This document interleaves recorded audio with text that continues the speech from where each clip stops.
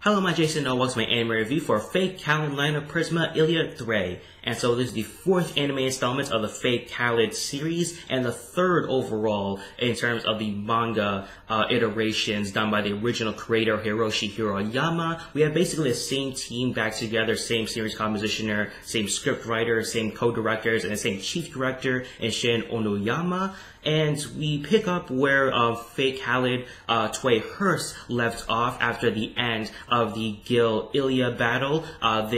The team basically is in vacation mode. They're enjoying their summer vacation. That's until a mysterious figure appears and an incident occurs at Mount Enzo, transporting Illya to a parallel world in a wintry Fuyuki city. And it's later found out that this is the place that Miyu was raised and born, as she is kidnapped by Angelica and Beatrice, two formidable enemies who are able to use the power of the class cards. Angelica used the Archer class card, the Gilgamesh to be specific, that sort of motivates Gil's motivations as he does join Illya to get back his class card, become whole again, as he does say. And Beatrice owns the Berserker class card, more specifically the Thor class card. And so these two figures become formidable enemies, and Miyu has to team up with new stranger turned friend in Tanaka, Gil, as I mentioned before, Bazette, and Kuro, after Kuro and Bazette reunite with Illya in a very emotional reuniting between Kuro and Illya. They have to work together to take down the Ainsworths, as they have captured Miyu to use her because she is very similar to Illya. She is a vessel for the Holy Grail in their world, and so that's sort of, it'd be essentially that Miyu is the parallel version of Illya, and so the Ainsworths want to use Miyu to save the world, because the big problem in this world, and why it's all wintry, all the weather is all messed up, and everything else is sort of unbalanced, is because magic is dying in this world. And so the Ainsworth, their plan is to use Miyu as the Holy Grail to bring back magic in this world. And so leading the Ainsworths is Darius, and you have the daughter of the Ainsworths in Erica, and those are the villains for this anime series. And we have a pretty, I would say overall good series overall. There are some negatives to be had, but still I had an enjoyable time watching this series. There's lots of great moments, but also some moments that kind of dragged a little bit as well. I would say the cool thing about this series is that we have more installs with the class card, especially with Illya, since she's the only one that can do that. With Miyu out of the picture, we see her using the Caster class card. We have her using the Lancer class card and an Assassin class card as well. And later on in the climax, we have her using the Saber class card. I mean, she uses it during her test with Kuro, because Kuro wants to test out Illya to make sure she is willing to do whatever it takes in this life-changing battle to save Miyu, because obviously Miyu is very precious to Illya, and Kuro wants to test Illya to make sure that she has the resolve to do whatever it takes to save Miyu. And she eventually uses the Saber class card in the climax. A bit of a spoiler here, but I won't reveal too much. What I will say is that the Excalibur scene with Illya, because they do show in the opening theme, so it's not really much of a spoiler there. Her Excalibur scene is one of the best Excalibur scenes in the whole Fate series in terms of the anime adaptations. Obviously, I could bring up the video games, the visual novels into this discussion as well, but just for the anime adaptations that we got from the Fate series so far, her Excalibur scene is one of the best. I would say it's second behind the Fate Zero Saber Excalibur scene, because obviously that's more iconic. One, it's so well done with the music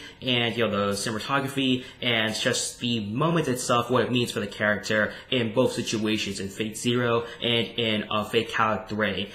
For Illya, it really resembles her resolve for what she's willing to do to save Miyu and all of her friends, and it's really a well done moment, well animated moment for Illya in that Excalibur scene. So it's very much worth the watch just for that scene alone. Just for whole overall aspect of the series itself, it's good, but it's not great. That's what's disappointing about this season here, because Tway Hearst, it was a lot of slice of life adventures that we got in the previous seasons. This one here, it's a bit more, we got the slice of life comedy with Gil and Kuro and their dichotomy clashing together, and get some other things with Erica as well in her comedic antics, but it really shows off the psychotic nature within our character, and really the Ainsworths of themselves. So I don't understand that, because it's more character driven itself. Miyu is sort of relegated to a damsel in distress for the most part, and so that's kind of disappointing there after seeing Miyu and her growth as a character through the first Fate Kaleid series and the sequel, and after seeing all of that there, it's kind of disappointing seeing her as a damsel in distress. But still, it's still a pretty enjoyable watch overall for the epic storytelling that the Fate series does bring. There's a lot of epic storytelling, especially in the middle parts of the episodes when Illya has to confront the Ainsworths and really fulfill her resolve within herself. The series does a good job at really developing Illya's character. I will give them credit for that, for Illya's development as a character to really do what it takes to save the world and save Miyu as well. And the interesting part about the Fate Kaleid series is the way they adapt the themes of Fate Stay Night. So with all of 3 routes, with the Fate route, Unlimited Blade Works, and the Heaven's Feel routes. The first Fate Kaleid series does a good job at adapting, or at least presenting the theme of conquering oneself into Illya, in terms of her really coming into her own as a hero, and really understanding the role she has as a kaleid liner, and really helping out Miyu along the way as well, and sort of growing as a magical girl. In the second route, Unlimited Blade Works, you have oneself as an ideal, sort of conquering that there. So the rift between Shiro and Archer, we have that with Illya and Kuro. We have that shown there, mostly the first Tway anime. Tway Hearst kind of goes into some other things there, but we have that adapted very well. And for this anime season with Threy, we have the sort of the friction between real and ideal, and so we have Miyu and Illya in that dichotomy there, where Illya has to save Miyu, but she also has to deal with the world being destroyed as well. And so what can she do? Can she have both? And we have that sort of rift between there. Obviously some other routes and sort of those themes and ideas are implemented through each season of Fate Kaleid liner, but it still does a good job as really adapting, really making each season their own, but also bringing in elements of the Fate route, the Unlimited Blade Works routes, and the Heaven's Feel routes as well. So I really give the series credits for doing a really good job at doing that. And I can't wait for the upcoming movie to come out, adapting the rest of, at least a part of the Threy arc,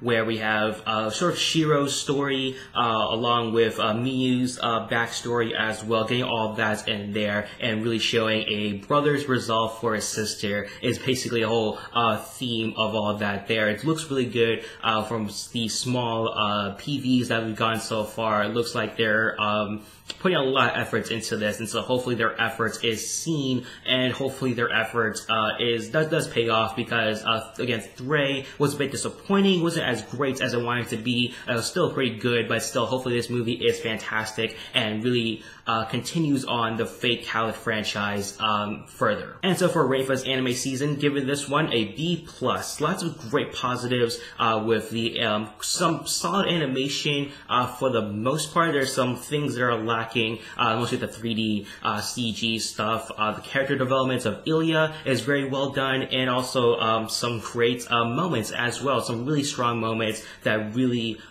make this series shine much more than Tway Hearst. And so the negatives, some minor things here and there of Miyu's character, and some other pacing issues I have with the series. It could be sped up a little bit more. We kind of have some downtime, a bit too much for some of our characters in terms of the bigger plots that's happening, of world-ending events. They kind of are a bit lax sometimes as well. And so what do you think about the 4th anime season of Fate Kaleid liner? Pour your thoughts in the comment section down below. Also make sure to give this video a thumbs up, and also subscribe to my channel if you have not already. Make sure to hit that notification bell as well to get notified when I post videos on this channel. Thank you for watching my anime review for Fate Carolina Prisma Illya 3. Have a nice day. Bye bye.